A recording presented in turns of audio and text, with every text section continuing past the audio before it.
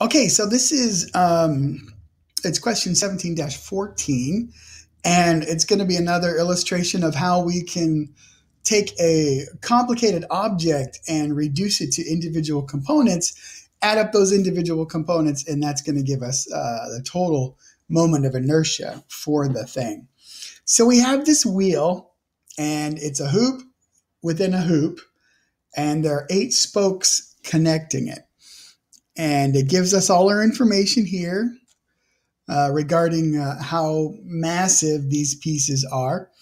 And our goal is to find the moment of inertia about the center.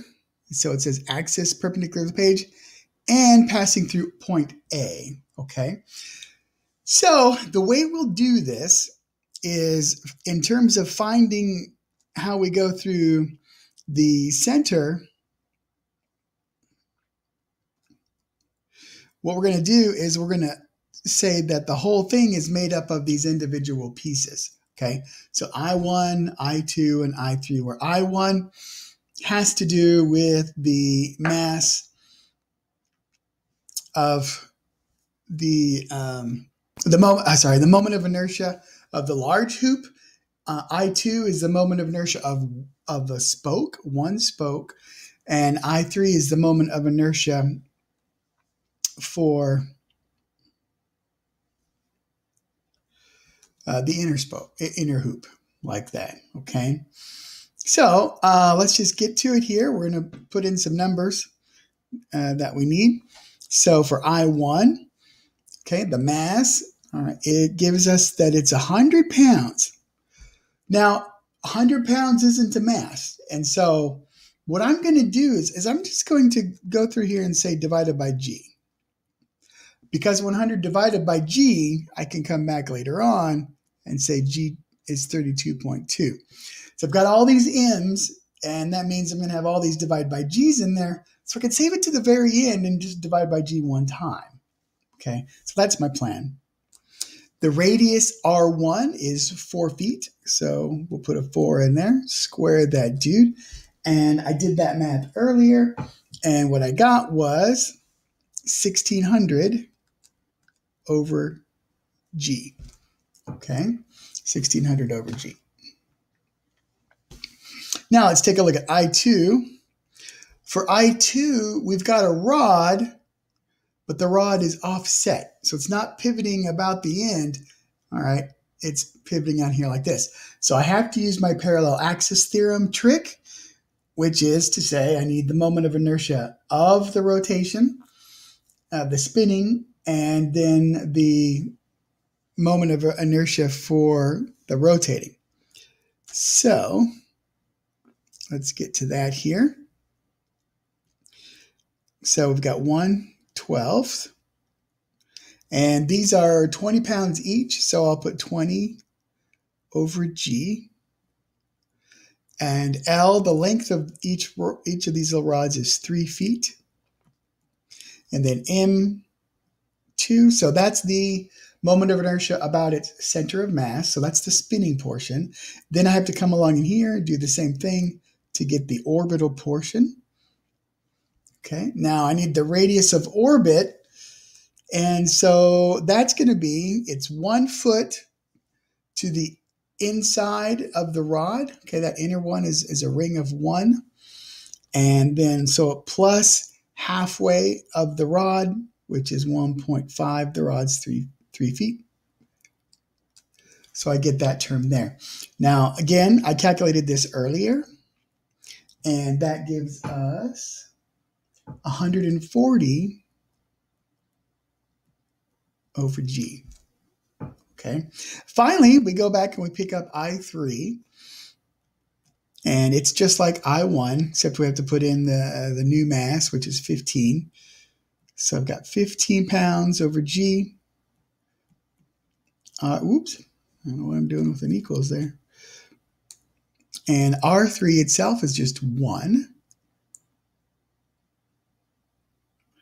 And so we get 15 over G. Okay. So to package it all together and get the actual moment of inertia about the center of the wheel, we just get all of our parts here. And we put in our numbers.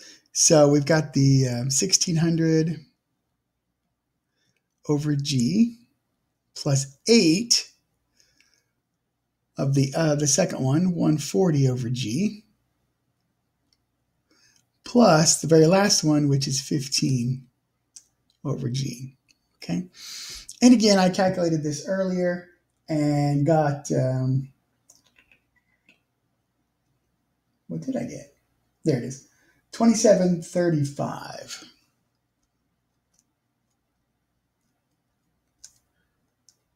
over G. Okay.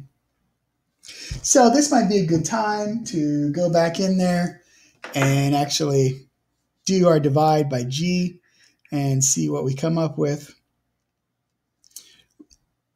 So I got 2735 divided by 32.2, because we're in English units, okay, 32.2. All right, so I get 84.9 slug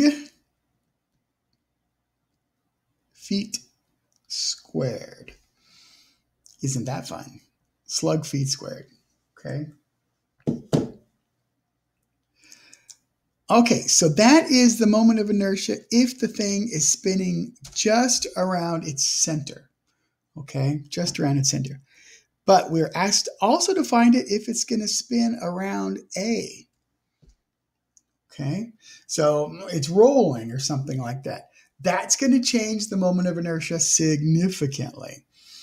But all we have to do is use our parallel axis theorem, and we can see it's going to be the moment of inertia around the center, and then the orbital part or the offset part, depending on how you want to say it.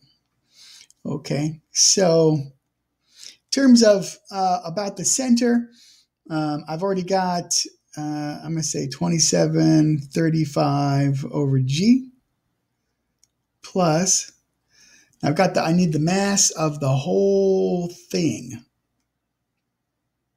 All right, so that's going to be 100 plus 8 times 20 plus 15, all that over G.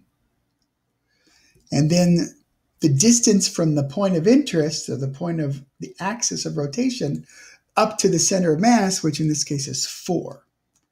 So we put a 4 on there and square it. Okay.